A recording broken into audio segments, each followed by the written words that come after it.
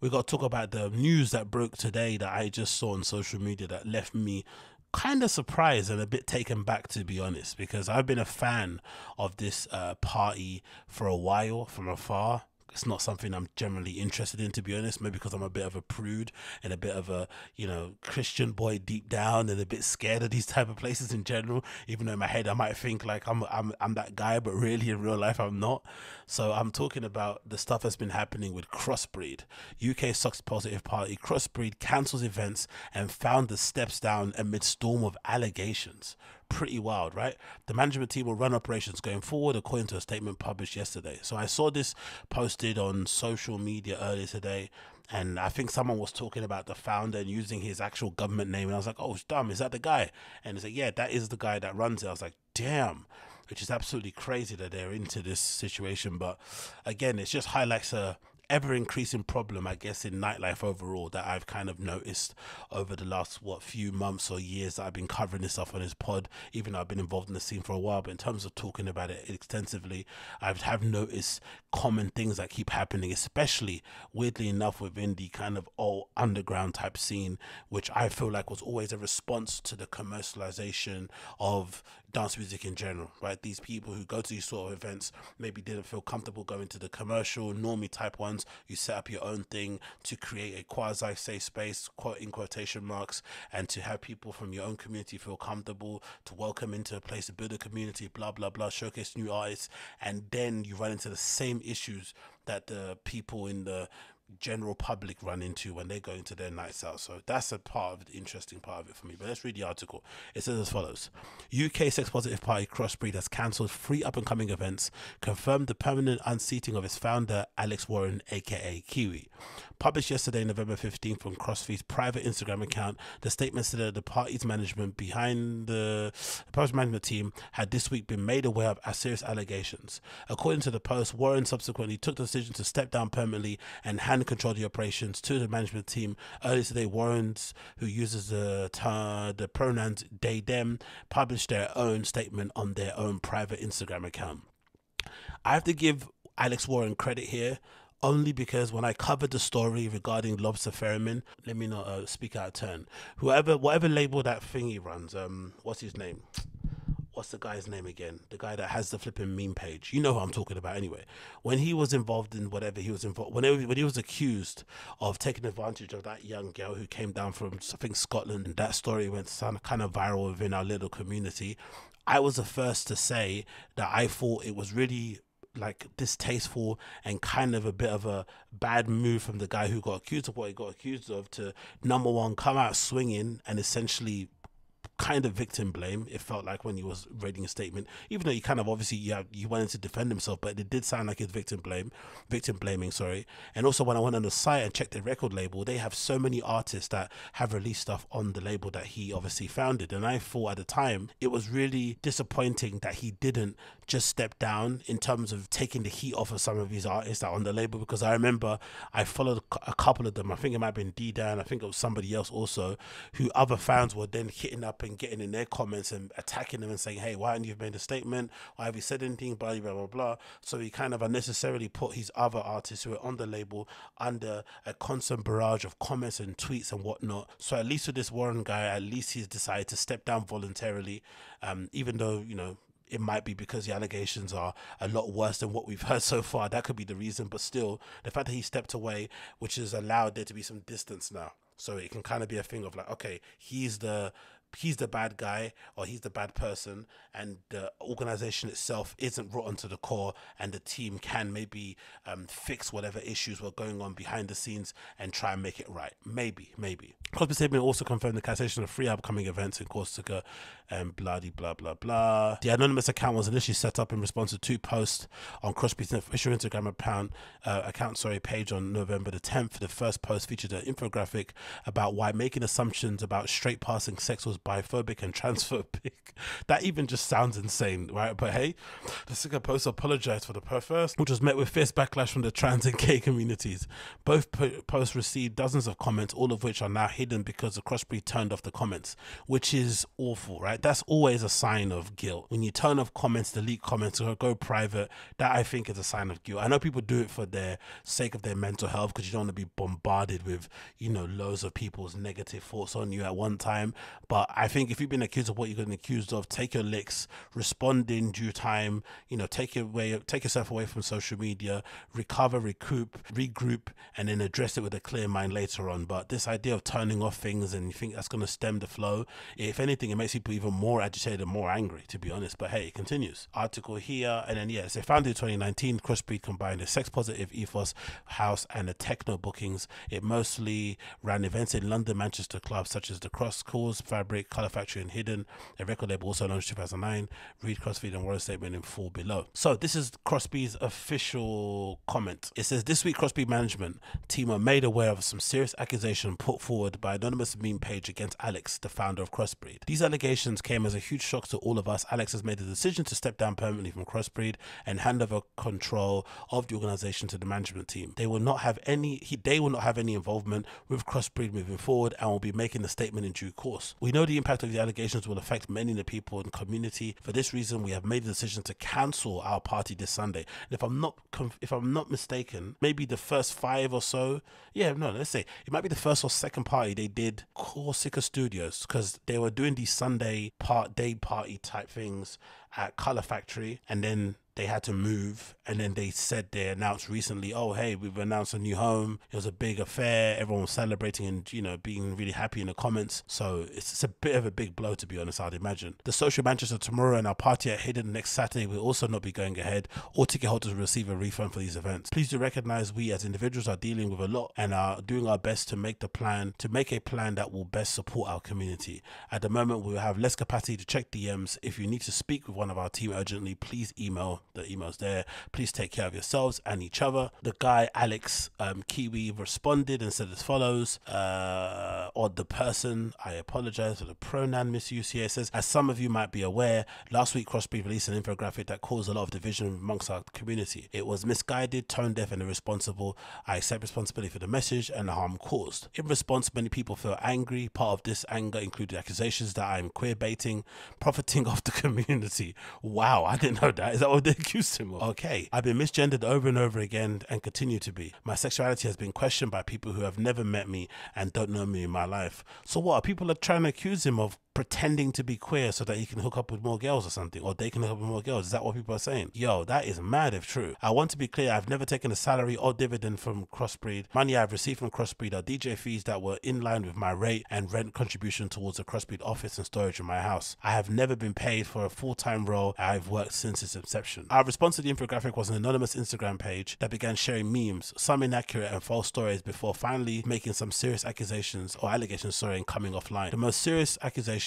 made on that page were not specific, but due to their nature and impact it's having on the Crossbreed team and the wider community, I decided to step down from my role at Crossbreed and all involvement with Crossbreed moving forward. I'll be giving the brand and the overall ownership over to the team that is running it. I acknowledge how much harm is happening right now, and part of this is how publicly this is taking place. This is many people's lives, many of whom have had no part in the harm that I've said I've done. Please remember that when sharing. You can't really say that if you're the person being accused. I don't know what the term is I'm trying to use, but you just can't say that, because essentially these things have been happening in private behind closed doors. People have been too scared to say anything because Crossbreed's name carries a lot of weight. Even for myself, I don't even know who these people. I don't even go to the parties, and I'm kind of respectful and reverent of what they've created. So much so that I have a story time to share. When I went to Berghain, this might have been one of the most recent times actually. I think it might have been the time when I said hi to Juliana Huxtable actually, and I kind of got a cold shoulder and I was like, okay, no more highs to DJs. She just thought, oh,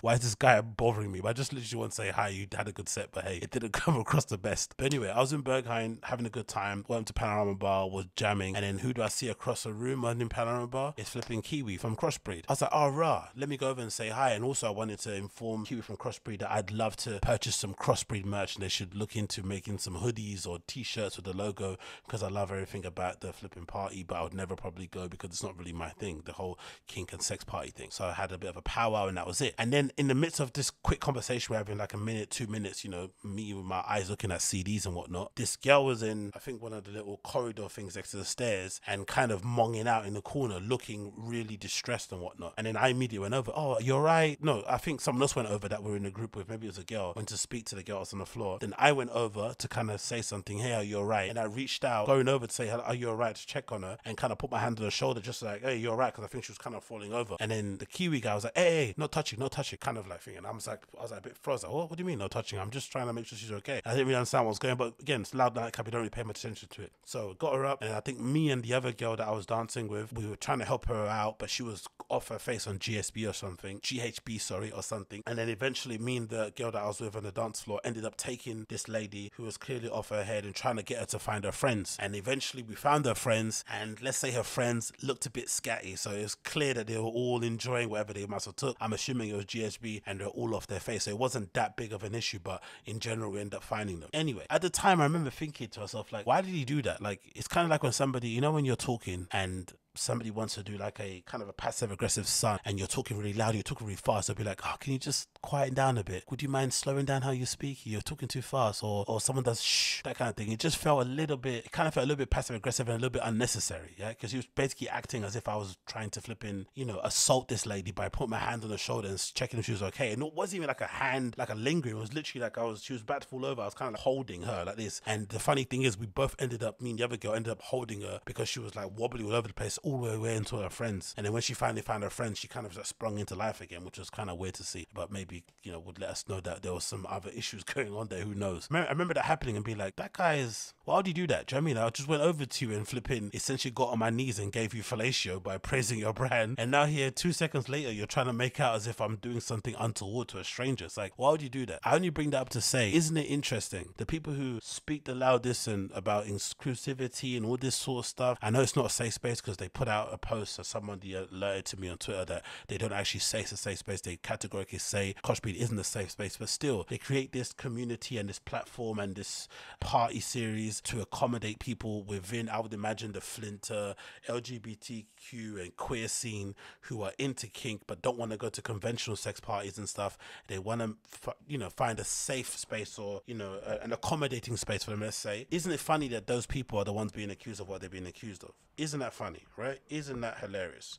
I find in that regard. The thing that's distressing about this, for me, looking at it from an outsider's point of view that's not involved at all in this scene, is that I'm pretty sure, given how small the scene is, and given there's some people on social media, especially on Instagram, who are quite well known, and you'd call them sex positive influencers or kink influencers, I haven't heard a peep from them regarding this issue. And I'm pretty sure this is well known. I don't know what bit of the allegations are true. I don't know if the guy did what they've been accusing him of, or if he didn't, or they did what he's been accused of, what they've been accused of or not, who knows. But I'm pretty sure these allegations aren't new or aren't something that people have just found out now because this meme page went out there.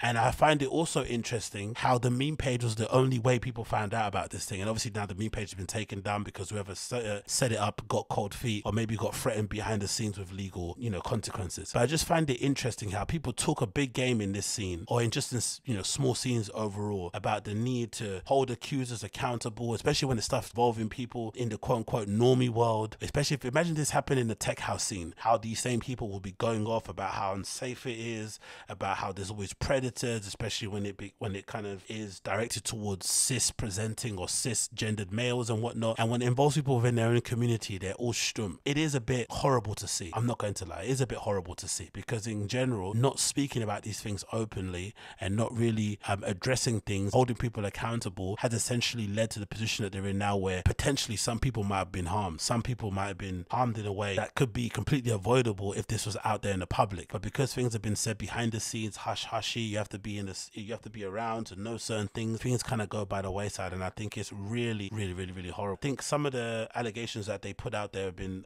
posted here that I found on Twitter. There's kind of a bit of a roundup on here that says the following: Crossbreed put up his apology post, which gets criticized for being vague. A meme page pops up making fun of the situation called Crossbreeders World, which encourages anonymous submissions to Kiki about the drama. The meme page is immediately blocked by Crossbreed, LMAO. The anonymous submission quickly turned into a reveal, some serious shit about the event, worker mistreatment, dangerous and queerphobic door policy. Imagine having a queerphobic door policy at a place like Crossbreed. Honestly, crazy, man. Inadequate training around keeping events goers safe. The meme page admin puts up a story saying they won't be posting anymore as things have gotten very serious than they expected, which is very fair, but not before posting the most serious allegation. Multiple victims allege that the person who runs Crossbreed, Alex, is a megalomaniac, serial abuser, assaulter, harasser, and general danger. Shortly after this, the meme page then is deleted, and Crossbreed deletes his comments on their most recent and highly criticized pages, but they didn't delete their hid. But again, like I said, it's just a real shame. But it makes me wonder also if this is just part and parcel of what happens in nightlife, because essentially we've seen, or I've seen, accounts of abuse or harassment or whatever it may be in all of these kind of small alternative underground scenes that I feel like were a response to the commercialization of dance music. You look at stuff like Possession, they had an issue happen where one of their founders had to step down because they got accused of abuse. You look at obviously what's happening at Crossbreed. You've got that thing, I forgot what sex party that was, but there was a sex party that happened somewhere in Hackney Wick where unfortunately one person got raped or something. I think if you guys remember, I remember reading about that. So clearly there's an issue, sort of something that kind of covers the whole breadth of flipping dance music and nightlife in general. It's not something that's only kind of limited to the business techno side of things and whatnot. It definitely is something that affects everybody, and it's a real shame more so that it affects the underground and sort of what I deemed it to be the alt scene, because I always feel like those guys and girls and however else they identify do those parties or whatever it may be as self-service things. They don't do them to get rich. They do them because they don't feel like there's a space out there that they can be their true selves and party and frolic and do all the things that they like to do. So they go and set these things up for other people who feel like them, and then when they get there, the same issues that they're kind of running away from in the general public, in the general spaces, is following them in those kind of places, and it's a bit distressing, it's a bit discouraging. But the hope is when things come to light, when things are brought to light, that hopefully things can be addressed and there can be some healing and there can be some restructuring of things to get things back up to where they need to be to, because I don't know, I feel like now we have some of the best parties out at the moment.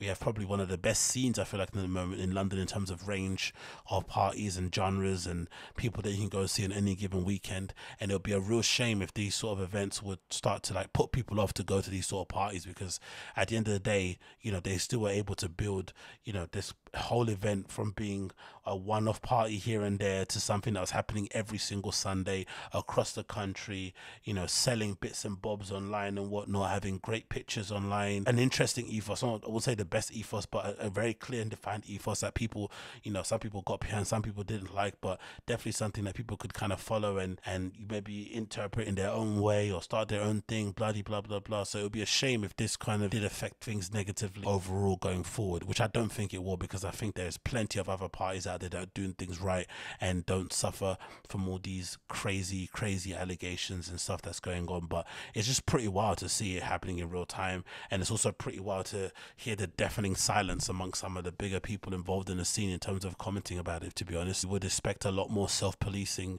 a lot more accountability in this. I know if you're not involved, it's hard to kind of put your 2 cents out there if it clearly isn't something that you've done, but I don't know, man. For a lot of these people have a lot to say about general topics involved within the kicking community, but then when something like this happens to one of the biggest party series surrounding that whole scene, most of them are completely quiet, which is quite weird.